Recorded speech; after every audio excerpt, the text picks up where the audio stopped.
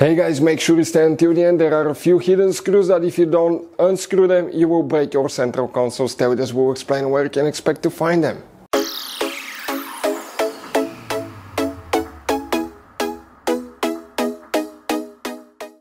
Hey guys, welcome back to World Mechanics. Thank you guys for watching and subscribing to the channel. Today will be super helpful video to any of you having a Volkswagen Tiguan, that generation known as MK1. This is the first generation from year 2008 to year 2017. If you guys want to see how to remove central console, how to replace central console, guys, if you need to work on it, if you need to do anything like that, this is it right here, guys. This is the central console removed out of the vehicle. It's quite big, guys. Stay with us, we'll explain how we can do that step by step so you don't damage things, because there are hidden screws that most of you may not even think about that.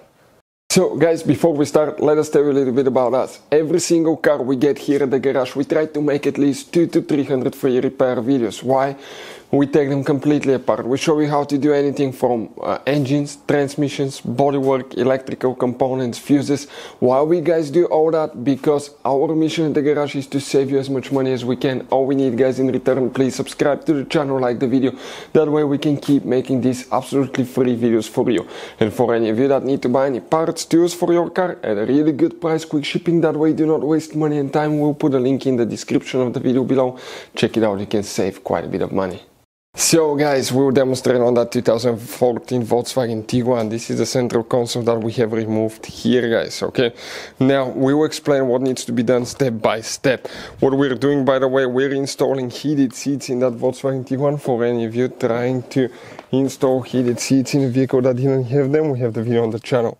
You're going to have, okay, first the shifter here. What you need to do, you grab that one and you pull it out. It has two clips here, okay? Two clips on this side, and then this one with a plastic prying removal tool, guys. Okay, we're going to pry that piece out.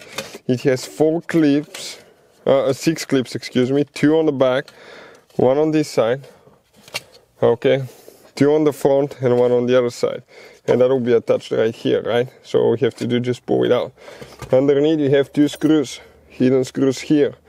Then you're going to disconnect the wires.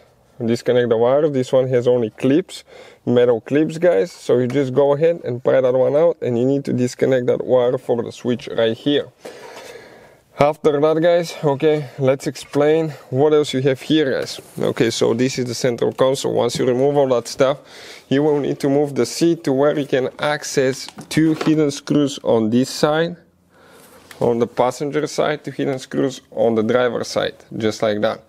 Next, you have, guys, those are the 2 screws that we removed for the shifter, and underneath here you're going to have 1 screw here, 1 on this side, 2 hidden screws, and towards the front in the upper corners you have 2 more, and on each one of those on the passenger and driver side you're going to have 1 screw in one of these holes, guys, that you will need to remove as well. Then here you need to disconnect the switch for the parking brake, and you need to disconnect your wires, but practically that's everything holding the center console in place. Hopefully, guys, the video will be helpful. If you have any questions, let us know. Thank you for watching. See you next time.